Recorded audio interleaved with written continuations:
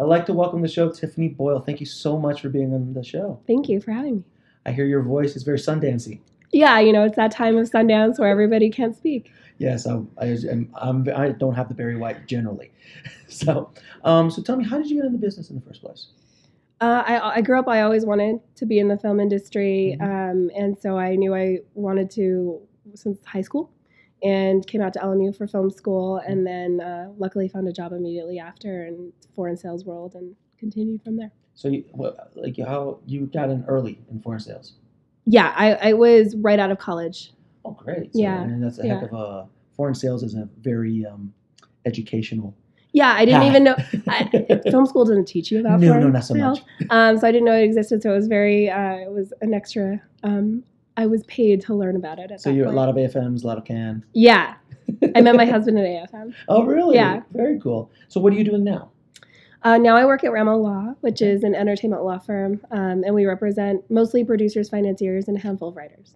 And you do sales and packaging? Yeah, I'm not an attorney. Right. I run the packaging and sales arm of the firm, which really helps clients develop business-oriented packaging. And so business-oriented packaging, can you define that for everyone? I'm not going to help you get Brad Pitt attached to your movie. What? It's more about finding the right producing partners, co-fi partners, EPs, and then sometimes it's earlier. Most of the time it's post filming, but also figuring out your sales agent and distribution. So what's the process? So let's say I'm a filmmaker.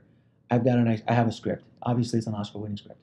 It's a great script. What's the process? How does someone even go down the path to work with you?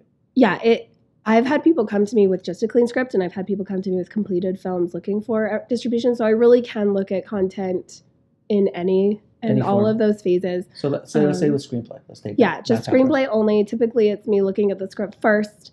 Seeing if it's something that I feel I can even push forward, and from there having a open discussion about like what their expectations are versus what I can really do with it. Right, got it.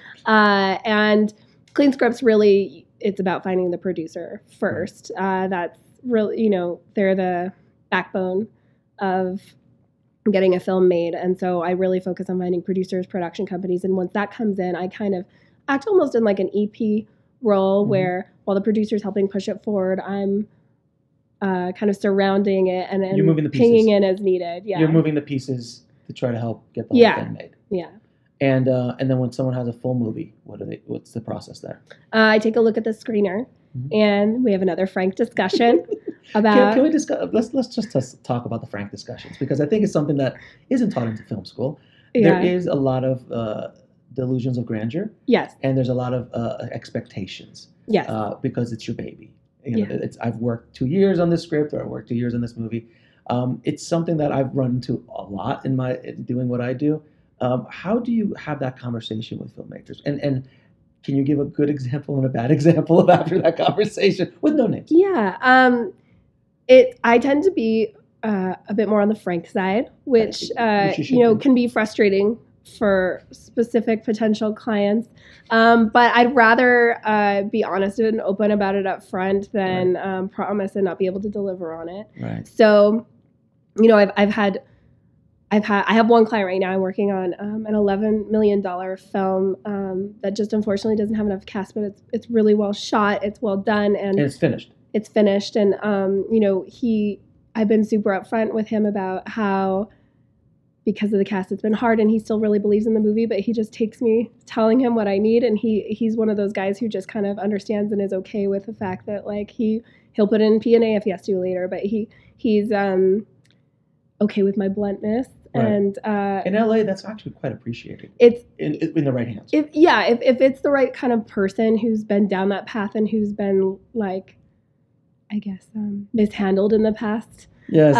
In LA, they tend to appreciate more when you just say it how it is, and if it turns out better, great. Great. But at least I'm kind of giving you the conservative. This is what I think the outcome will look like, and there have been some that have said, like I've read scripts and given them feedback, and they get very upset. You don't know what you're talking about. Yeah, and you're just a sales and packaging person. And you don't know about art. My answer is always, well, this is how I feel, and you are obviously entitled to your opinion, and I'm always here to kind of read a new draft if you're ready, but good luck. You're very sweet about it, though. Even just while you're talking about it. I try. You're trying to be, you're kind. I could get that energy coming from you. You're kind about it. Like, look, it's not going to work out. It's kind of like I have a $20 million budget and I have no stars and it's black and white.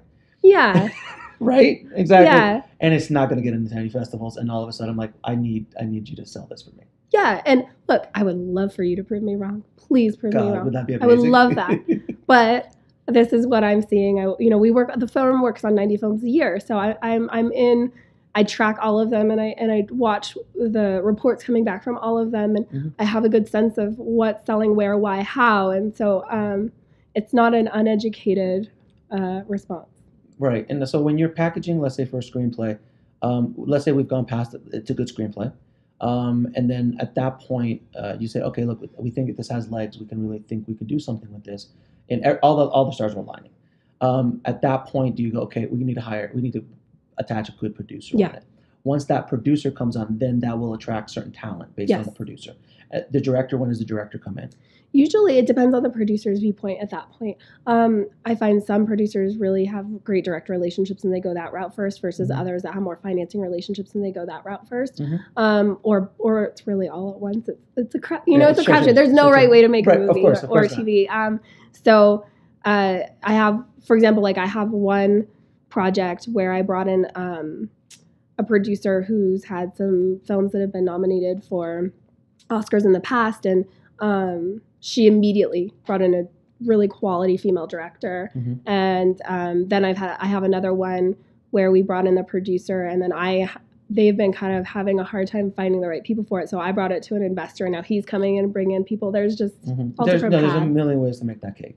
Yeah, without question. And then, as far as distribution is concerned, and you help, what's the process that you do? You find a producer's rep that can help. So can you talk a little bit about that process? Yeah, I always gauge again the expectations of the client. Sometimes it's also about, did we do production legal on it, or was this somebody that just kind of found us later? And if we do production legal on it, we'll typically be more involved in helping them find the distribution directly. But if it's something that gets into like a Sundance or one of the bigger festivals, I really go through the path of trying to find the rep, either one of the agencies, Circus Road, Submarine, those types of companies. Got you. And then every film has a different path in distribution. Some can go one way, some can go other, depending on star, quality. How do you at that point, once it's in the producer rep's hands, you kind of just, I'm out? No. Okay. Usually, I'm also hired on to help track reporting and financing coming in. Distributors and sales agents, not all of them, but some of them can be a little sneaky. What? So distributors being sneaky? That is a exclusive here on the show. I know. So I tend to track the reporting, make sure it looks good, ask the right questions to distributors about what is this manufacturing cost exceeding what we have in the agreement. And so you're going through it and you're I compare it to the deal and make sure that they're keeping them honest. Yeah, because there's a lot. I'm really sorry. No worries. No, please drink, please. That good stuff. So then, yes, because I've had a lot of experience with distributors as well. So all of a sudden a poster costs $20,000. I'm like, which it can depending on. Well, yes, but if your movie costs $20,000, correct. What kind of budget ranges do you work with? And does it matter? Do you work like a micro budget film with a proper festival or something like that? Yeah. I'm so sorry. It's okay. Go ahead. Yes, we work on micro budget, all the way up to. We've worked on 30 to 40 million movies. I tend to not go that high because at that point, it's usually just studio, and there's no point. Yeah, right. But usually up to 15 to 20 is what. And what's the low? 50. $50,000, right? Yeah. That's amazing. That's really good. So that gives hope to filmmakers listening out there. Like, look, you have a $50,000 movie that actually can actually go somewhere. Yeah, we have 14 films in the festival that the firm worked on, and one of them was. It'll be a little bit more once they do finishing costs, but it was made for $50,000 to get into the festival. That's amazing. That's great. And does it really fulfill you, like when you see a movie get successful and go all the way through? Yeah, it's so cool. And it's so cool to watch the trajectory of, clients you've worked with and how they're growing. And the cool things they get to do after that. Now, can you talk a little bit about, again, I'm gonna harp on this a little bit, expectations for filmmakers out there right now, listening to the podcast or watching this, about what they can expect. Because I consult with clients all the time, and $500,000, $1 million movies with no stars in it, and you're like, I'm sorry, I just don't think you're going to recoup your money. Yeah, that's I have to have that very tough conversation on the daily. Yeah, you're like the executioner, but very kind about it. You know that, and the bearer of bad news. Some people listen to what I have to say, and some people kind of tune it out, and that's their prerogative. Sure. I can't listen. I just spent $1 million. I can't listen. And I get it. So yeah, but I often, and I will say, I think distribution right now is kind of like the Wild West. I tell my clients that all the time. It's the Wild West. Like, I can give you my estimates. I can give you my thoughts about what this is going to look like, but no, even distributors don't even know what they want right now. Have no idea. And they don't, and they're a little all over the place in how they make offers and why they make offers and what they're doing with it. And so I can be as honest as I can about it, but at the end of the day, I don't control what distributors are putting offers on. Now, you said about certain talent being attached. Can you please kind of give us a guideline on, like, if you have a movie that's $50,000, you can be a little more experimental with the question. Yeah. At what point do you have to, as being physically responsible to the investors, go, look, this is not an art project anymore. You are now in a point that 100,000, 200,000, like, you've got to have somebody that's going to sell. If not, you're rolling the dice that you get into Sundance, win Sundance. Like, now there's a lottery ticket mentality. Yeah.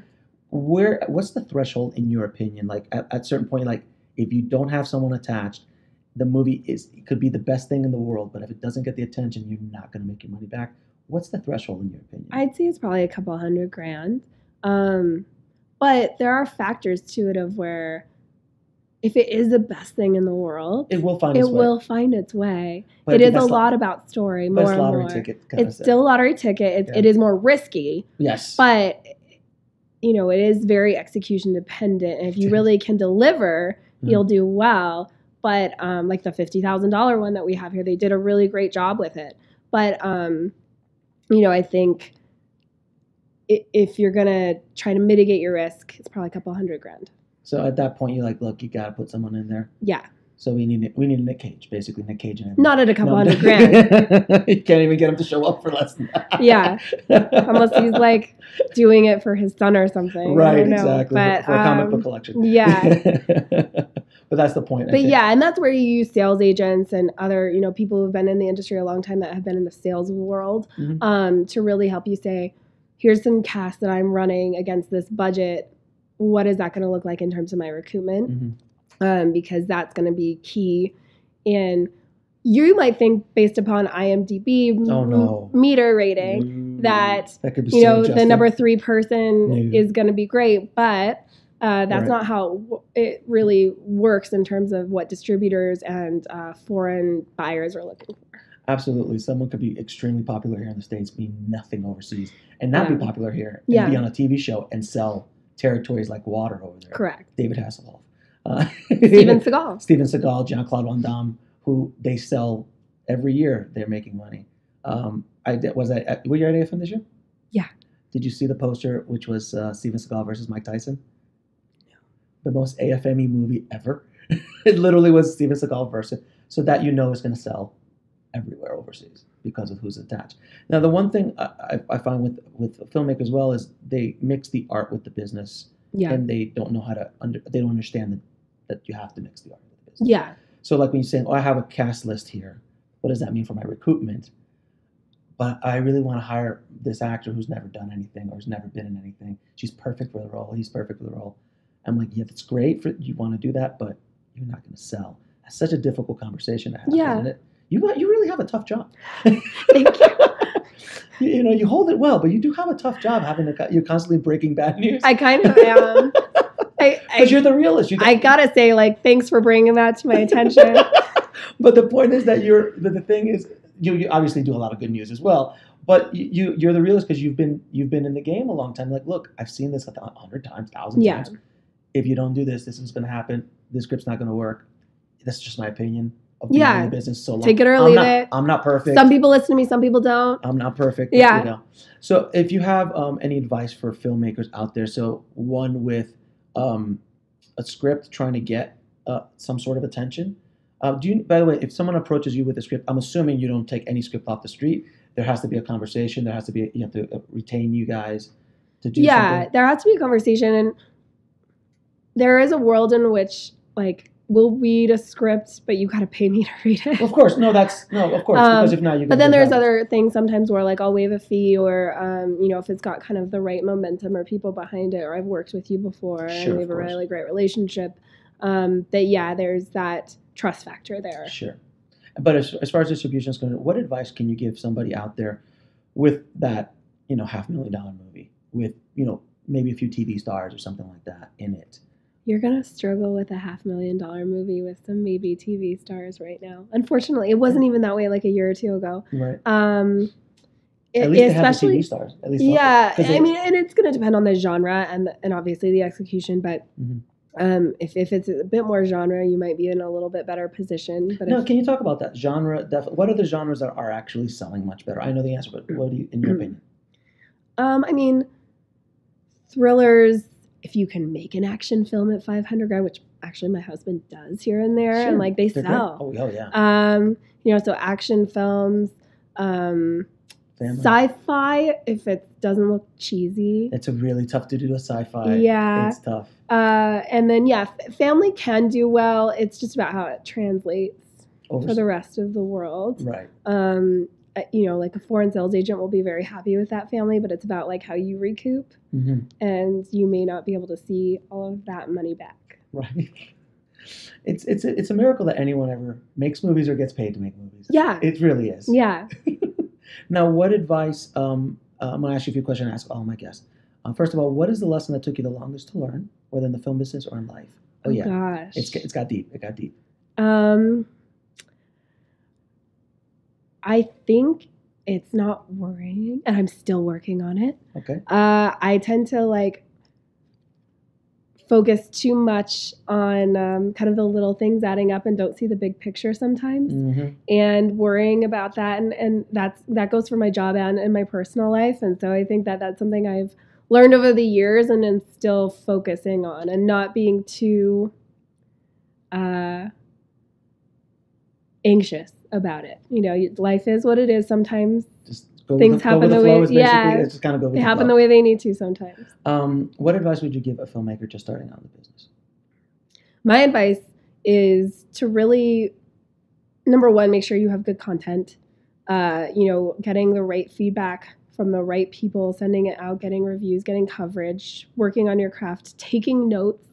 Not everyone's going to give you the best notes, but being gracious when somebody has read your script and accepting the feedback. And then also it's networking. I think networking is so important and not used enough, especially because I know writers tend to like to just write. They don't want to go out there and do it, but we're not in a world anymore where, you know, agents are just finding you off the street. That you got to really put yourself out there and go to those functions and meet people and develop the relationships and almost be your own producer until you get that one. And what are 3 of your favorite films of all time? I'm from Utah, so I love Salt Lake City, SLC Punk. Okay. It's one of my favorite films of all time. And then like John Hughes movies, like Breakfast Club, Breakfast Club. 16. Yeah. Which is your favorite John Hughes movie? Can you name it? Breakfast Club. And then I love grounded sci-fi. So I love like Eye Origins and Another Earth, those types of things too. Very cool. Well, Tiffany, thank you so much for doing this. Thank you for having me. It was a pleasure having you. Thank you for listening to me. Absolutely. Thank you so much. Thanks, guys.